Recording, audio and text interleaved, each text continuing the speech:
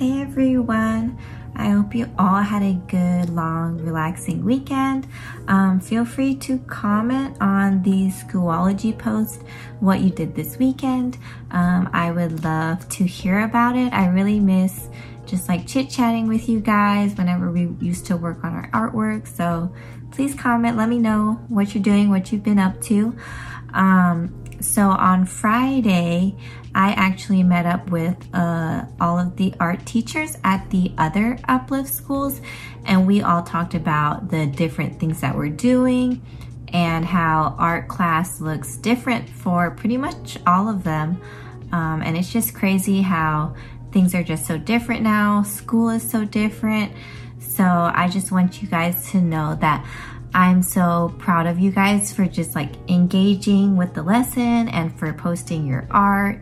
So I think something that I used to focus on a lot the past few years was like the quality of our work and making sure that it was the very best that it could be. But I think now it's more about staying inspired and just being proud of ourselves for making something, for creating something. And art is just a great way to express yourself, to relieve stress, and to help you focus and relax. So as long as you are doing any of those things, then you are doing a great job, and I'm very, very proud of you. Okay, so for this lesson, since we are still working on trees, we're gonna focus on branches this time. Before we do that though, we are gonna do the breathing exercises and the yoga like we do with every class. So I will have those links in the description as well as on the Schoology post. And our pose for this week is the triangle pose. And this pose is gonna help you stretch out all your muscles, and it's gonna help relieve stress. And I also read that it helps with digestion, so all good things. So make sure you pause this video, go do the breathing exercises and the yoga, and then come back.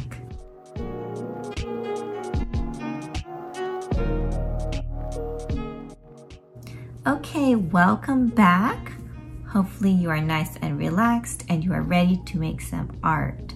So what we are going to do for this class is we are going to learn how to draw birch trees. So I'm gonna put up some pictures here of some birch trees, and these trees are going to be great for us to practice. Also, before we draw these trees, if it does help you and you have the time to, I would go outside if you can and look at trees for some inspiration and try to notice all the little lines you see in them. Do they have little like breaks or cracks in their branches? How do the branches go? Do they flow like this, or are they all like intertwined together? You know, just like take some time to look at the lines that the trees make. Also, these trees are great for us because they're mostly like light gray, like almost white.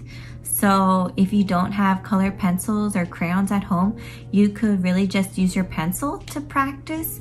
Or even if you have a pen, you could use a pen too.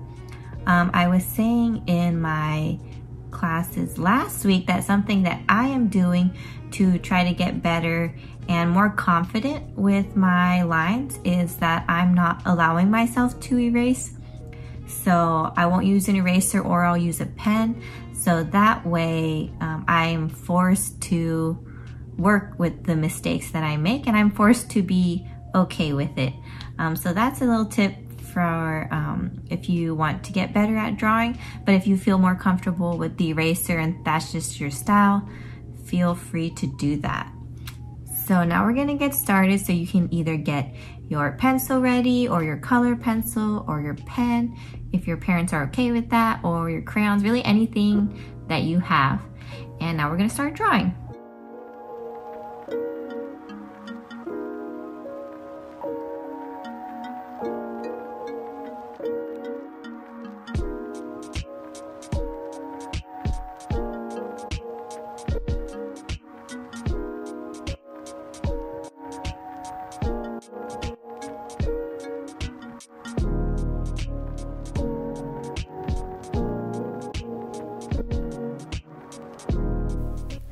Remember, for this lesson, we are only focusing on the tree stem and the tree branches, so don't worry about the leaves just yet.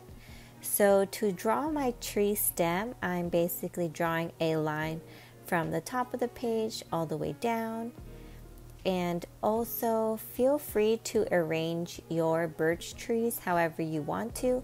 Like as you can see, my second tree is kind of leaning towards the right, but if you want to put it on the left side of the other tree, you're welcome to do that. If you want to space them out more, you can. And then here I am adding the branches. So the branches in a lot of trees kind of go out in a Y shape, and then sometimes there's another little extra branch that comes off of that one. So I'm drawing that here. And also another tip when you are drawing trees, if you want to go see them outside, you'll notice that none of the lines in the trees are perfect. Like they're never perfectly straight. So the more imperfect the lines are, the more natural it's gonna look. Also, if at any time this video is going too fast for you, feel free to pause it and to go at your own pace.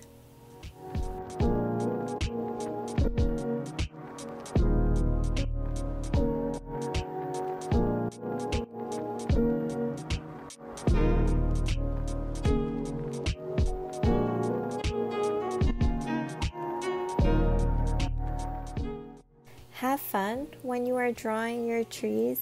Don't overthink it. This should not be something stressful. None of it has to be perfect. We are just practicing right now, and all of it is about just being in the moment. So don't worry about making it perfect. The most important thing is that you are relaxed and you are just having fun.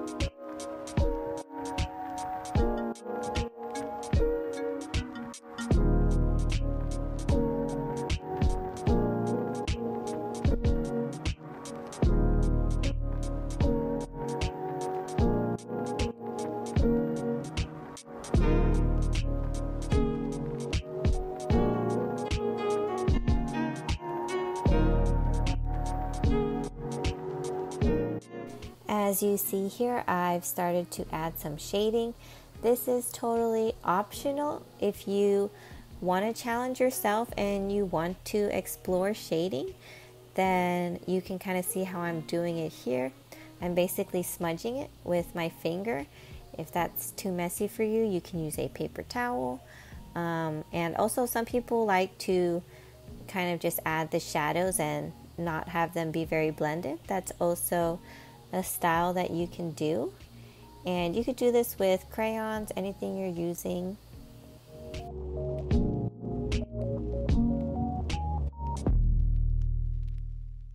And another tip, if you are shading, just remember that whatever is in front is going to cause a shadow on whatever is behind it.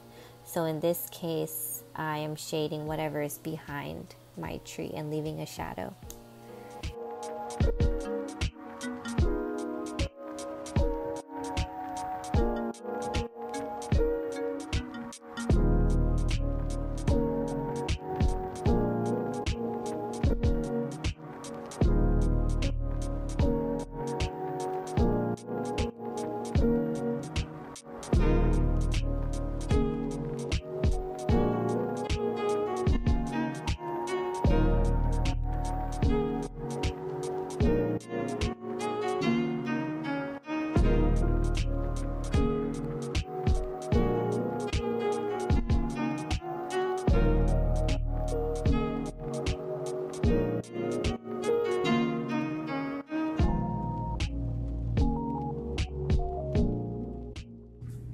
Okay, good job. So now that you have finished your drawing, I want you to take a step back and just look at it.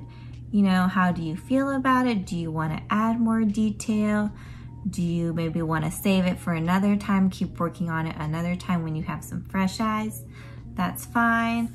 And just take this time to tell yourself that you are proud for making something, just for creating and for drawing. And also, if you think it looks too bare just in pencil, feel free to add colors. The real life birch trees don't really have a lot of colors, but you can make it however you want to.